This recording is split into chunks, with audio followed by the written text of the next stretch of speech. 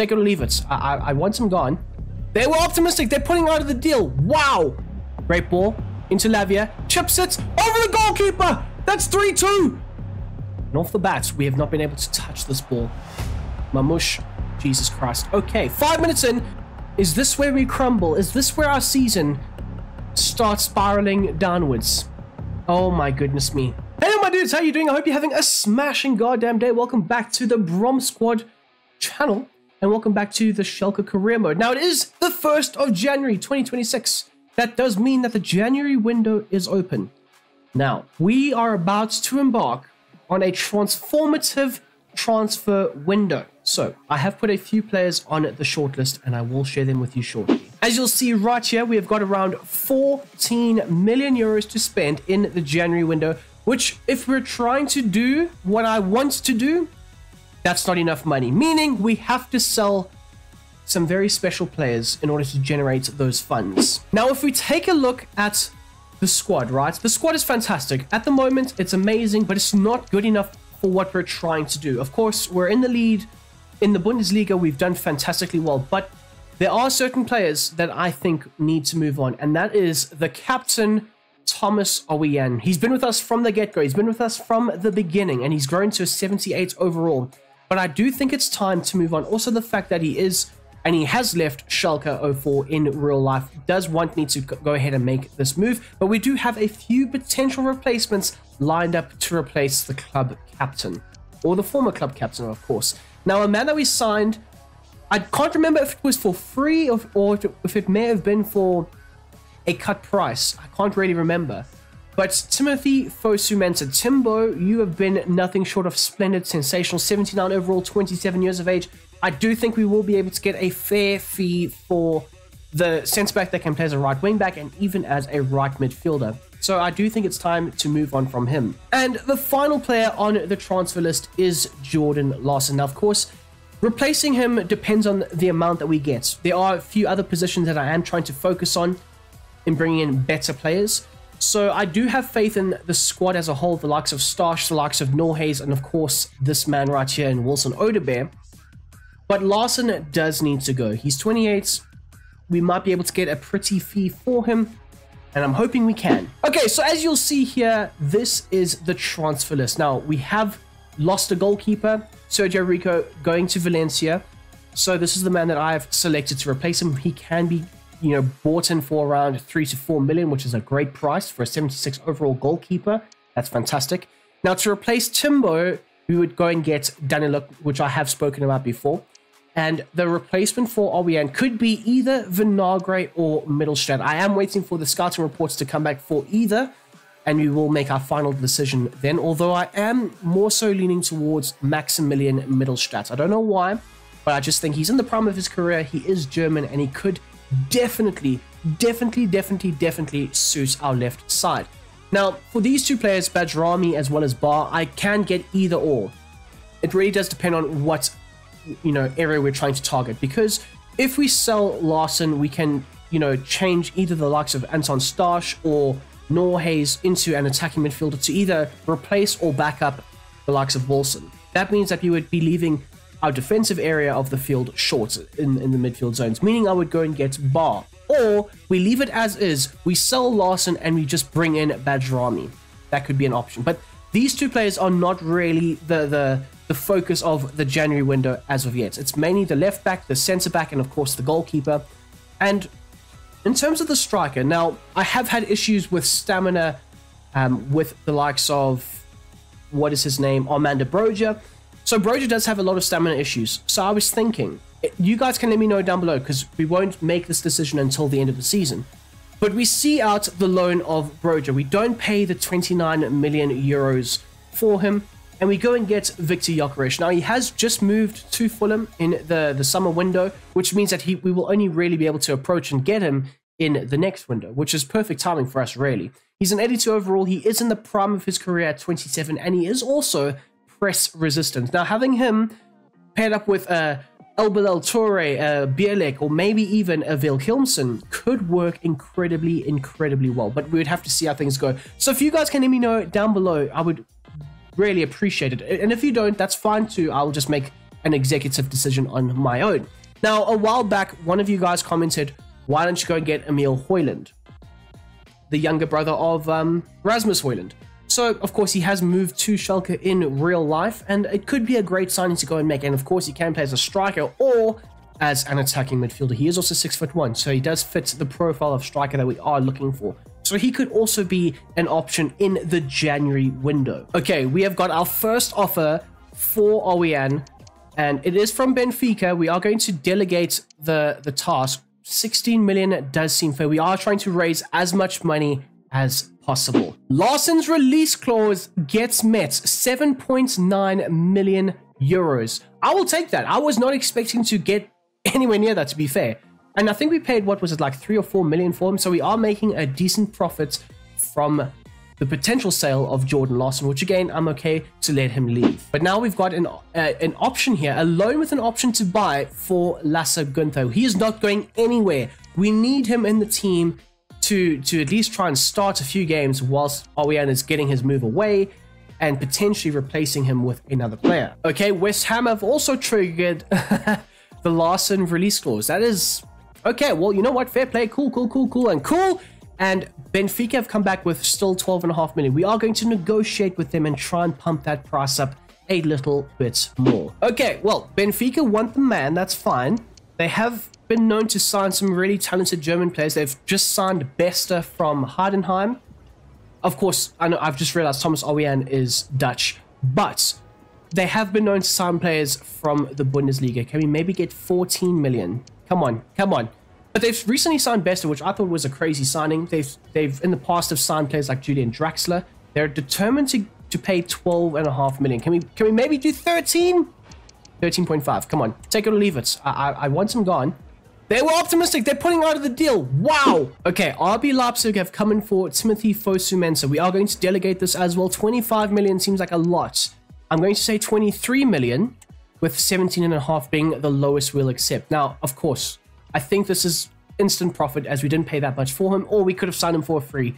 I can't really remember, but it's going to be gut-wrenching to let him go, but we do need the money. So, and there we go. Larsson is out the door. He has scored some memorable goals for us in the career mode. Even this season, he made an instant impact off the bench every time he was called upon.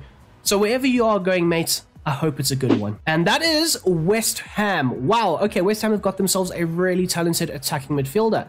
And we get we get an A on the deal. That just shows you that even though they triggered the release clause, it was still a very good price. I mean, his market value was 7.5 million. That's not bad whatsoever. And as you can also see, we've got some good squad depth for that position. Okay, so we've got multiple offers here for Owen from a Premier League club, but also Stuttgart. Now, I might be more inclined to sell him to Stuttgart so we can go and get Mittelstadt for a much better price. We've also got a counter offer here for Timbo. Okay, we are going to negotiate and hopefully pump it up to 20.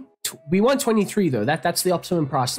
Into negotiations. Come on, we have to try. We have to try. Now, they have rejected 23 million, so maybe going in with 22 could be advisable. They accept it. Maybe we could have gotten 23. I don't know.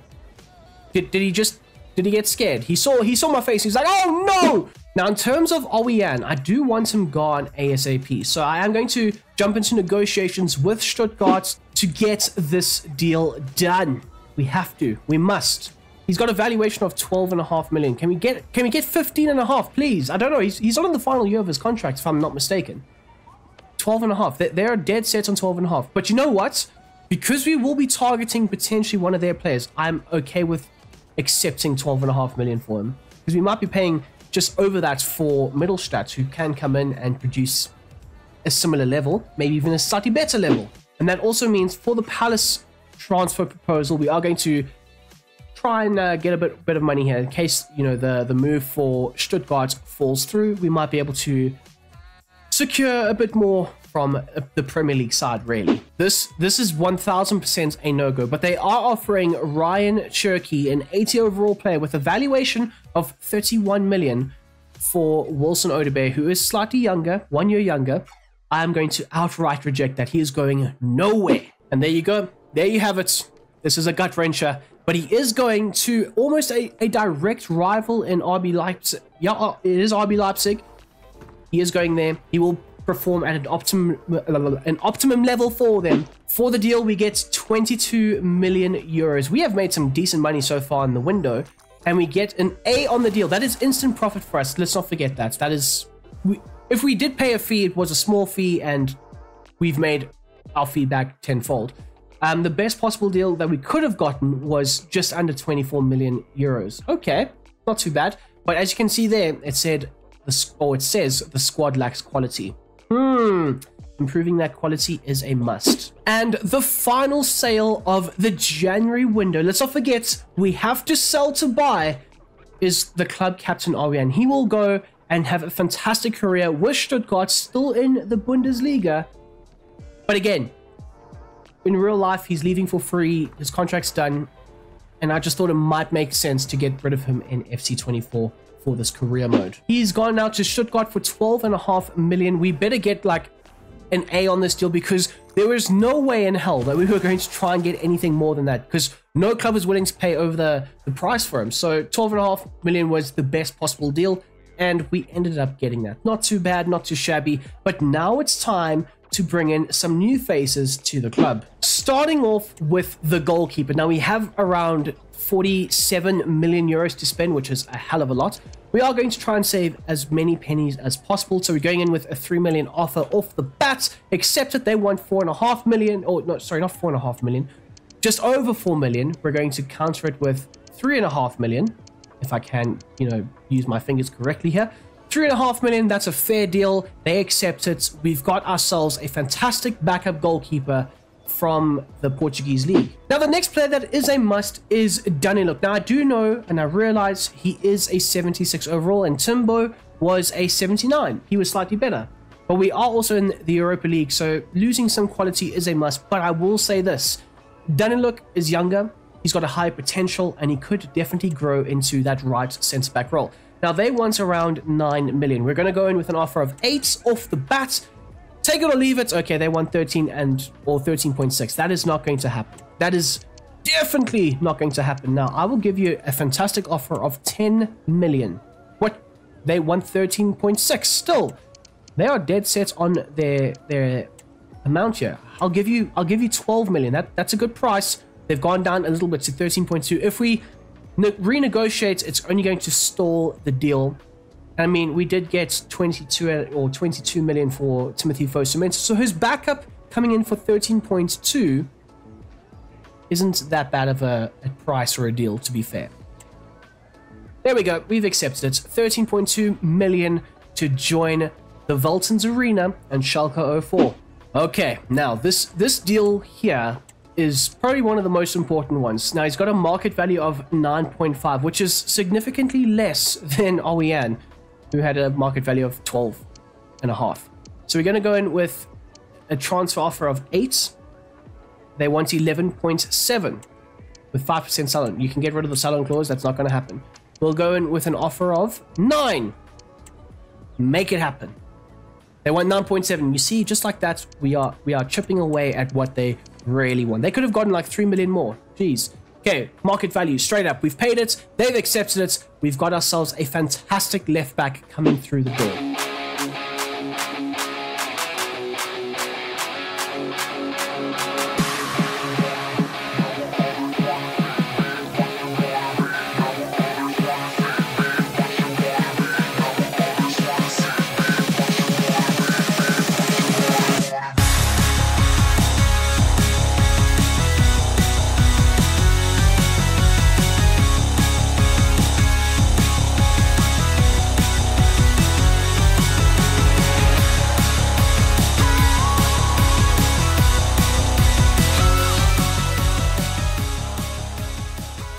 Okay, so we have gone and replaced some of the players that we've lost. Daniluk has come in. He will wear number 28. The likes of Mittelstadt has come in, and he's going to wear number 27. And then finally, the goalkeeper will wear number 30, Varela, the backup goalkeeper. Now, of course, the numbers are going to be changed next season. But for the time being, because the players that we have sold were registered with those specific squad numbers, you aren't really allowed to replace those players and then use the same squad numbers in the Europa League and stuff like that. So that's why I've selected alternative numbers for them for the time being. But I do think that each and every one of these new players will definitely be able to contribute to the success of this season. Okay, and for the time being, with the new additions made to the roster, they will all be on the bench for the time being, just while they assimilate to their new surroundings and their new teammates. And also, because we have sold the club captain RWN, we had to elect a new one. Now, of course, Timbo was the vice captain and he was sold as well. So we've lost a lot of leadership in our team. But that means that there's room for other players to step up. And I have elected Armel Bella-Kotchap to be the new club captain for the foreseeable future. Okay, people, kicking things off here versus Darmstadt. There will only be 2 games in this episode because of all the transfer wheelings and dealings that we've been a part of for the first bit of this episode at least. But Darmstadt will prove to be a tough test for the new captain in Armel Bella-Kotchap. I need him to step up tenfold, and immediately Wilson Odebear, he's won the ball back and he's got the ball into the possession of Romeo Lavia. Oh, great turn, great touch. Out of his feet, out of the possession of the striker. I've just clapped my hand on the desk. God damn it. But Broja, he's heard rumors that Schalke are not interested in signing him on a permanent deal. So maybe that might encourage him to step up. Because honestly, it is up in the air right now. Do we sign him on a permanent basis? And that really does depend on how well he can impact the team, you know, as that starting striker or as a striker off the bench. When called upon, can he be the difference maker? Great tackle from Oscar Wilhelmsen. Brilliant tackle, actually. Lays it off into Armando Broja, who puts it back into the path of Stash. There we go. Gunther, he has made a run. He's continued his run nicely. Can he get around the man? Squares it. Not in time, though. Just run out of play, unfortunately. 12 minutes gone by. 1-0 to the good. Wilhelmsen. He's connected nicely, and he's put the ball into the back of the net. He is going to celebrate versus Darmstadt. He doesn't care. He's shown full allegiance to the boys in blue, Schalke 04. Good ball over the top there into Oscar Wilhelmsen. Takes a great touch. Gets around his man. Squares it back into the path of Anton Stash. And the goalkeeper goes on to make an incredible double-handed save. Pushing the ball out for a corner kick. Near post flick on effort. Not good enough. And Kabak will be the main starter, by the way. Of course, Daniluk is going to come in and be a replacement. But Kabak will be the main starter. And that was a reason why I was okay with selling a player like Timbo. Because yes, he's really good. Yes, he's fantastic. He's got all these great characteristics. But Kabak also has those great characteristics. So I have a lot of faith in a player that we signed in the beginning of the season. Re-signed for the club. So I do think that he might be able to really fill the void that Timothy Fosu-Mensah has left. Oh, that is... That is disgusting. That is absolutely atrocious. That is beautiful. That's what that is. Great setup from Armando Broja. Lays it off beautifully, and he just puts it between the goalkeeper's legs. That is outstanding. Again, Darmstadt looking to try and get back in this game with potentially a goal or so. Can't get it done. Can't get past. And it is in the possession of Starsha. We'll look to lay it further forward here. Into Armando Broja, who has run onto it. Quite nice. Quite nice. Holds off his man and puts the ball in the back of the net. It is 4-0 at the break. Well done. That's a great tackle from Lavia. What do you mean? They've given them a free kick. Hornby set to take a free kick. Nürnberger, though, he could be lining one up. Oh my goodness, and Hornby has blazed it over the crossbar. Okay, they are suggesting Sulemana on for Odebear. I'm not going to make that sub just yet. Paco is another one that needs to step it up. If we are really going to rely on this backline area, we need our players like Paco to definitely do a better job. Wilhelmsen lays it off into the path of Stash, who takes a great touch and just slots it past the goalkeeper. It is 5-0. We are going to make a few changes now, just before the hour. Odebear, Broja, and Wilhelmsen are looking somewhat tired. Okay, well, that means it's perfect timing to bring on these players. Bielek on for Wilhelmsen, El Torre on, and we are going to hand a debut to Mittelstadt on for Gunther, and Daniluk on for Kabak, who has been very good. So he's not being subbed because he's been bad. but he's been subbed for rotational reasons. El Torre, he's made a run, peeling off the back line.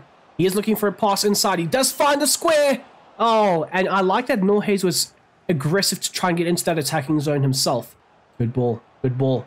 Great ball, actually. Squares it. Cut back. Thank you very much. And I think that is Bierlik, and it is 6. We have absolutely smashed the slot. Here we go. Norhays, he's on the ball.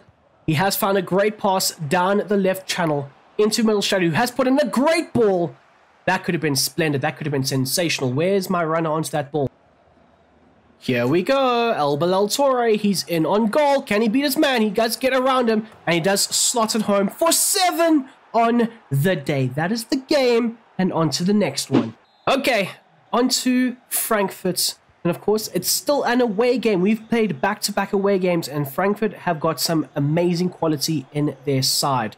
They've also got a Larson. We had one. We sold him. And off the bat, we have not been able to touch this ball.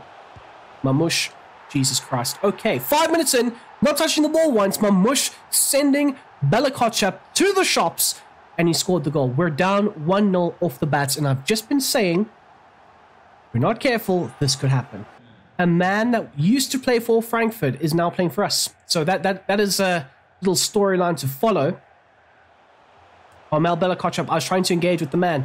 I was trying to block the shot. They do a little back heel, and it is 2-0. It is 2-0 to Frankfurt. Okay. Is this where we crumble? Is this where our season starts spiraling downwards? Oh my goodness me. William Paco, he's tracking his man. Mamusha scored 2 goals versus us. Lavia doing some really good defending.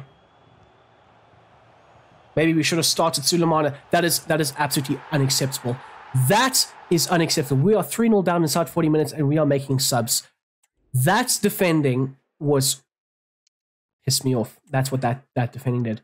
So Starsh is getting moved up. Sulemana is checking into the game. Middlestrat will come in for Gunther. And I haven't been impressed. This is the only issue with Broja, when he's always not fully match sharp. He just irritates me, man. We might have to just keep him on loan for the season and then replace him in the summer window. But we are 3-0 down, and it's still 5 minutes to go in the first half. This is flashbacks to the last episode where we lost to AC Milan. That's what this is. Straight down the line. Mamush has had an absolute field day. An absolute field day. He's run the ball out. Okay, building it out from the back. Come on, boys, please. There we go. Oscar Wilhelmsen, he is looking to run in behind you. He does get a great touch out of his feet, out of his possession, and into the back of the net. 65 minutes gone by. We're still losing, but it's 3-1.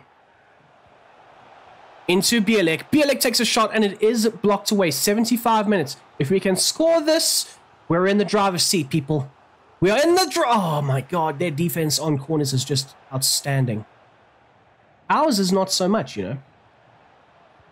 Great ball into Lavia. Chips it over the goalkeeper. That's 3-2. El Torre.